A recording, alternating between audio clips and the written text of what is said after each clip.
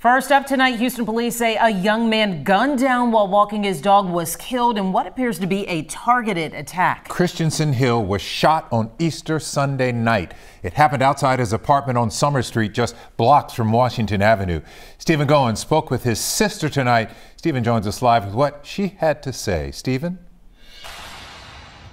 Len, the family says they are devastated and they want the person or people who shot their loved one to be brought to justice.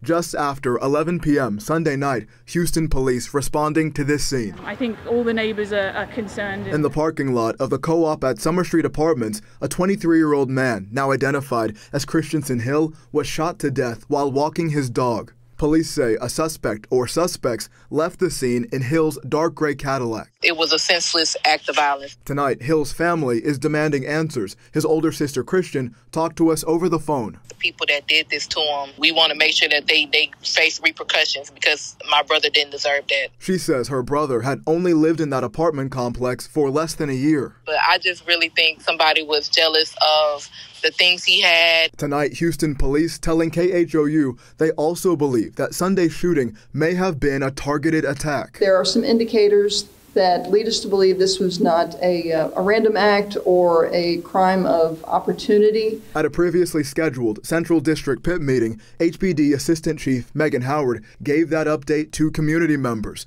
some still shaken by what happened. And for this to be the outcome is certainly a cause for concern for the public, and we understand that. HPD now at a, quote, critical stage in the investigation and following up on leads. Hill's family praying they might soon get justice for a life cut short. It's just hard. It's really hard. And right now I'm just in the mindset of making sure whoever did this pays for what they did to him.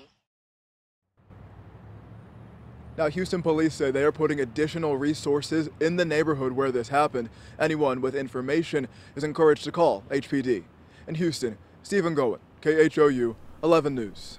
Hopeful tonight someone saw something and they'll give a call. Stephen Goen, thank you.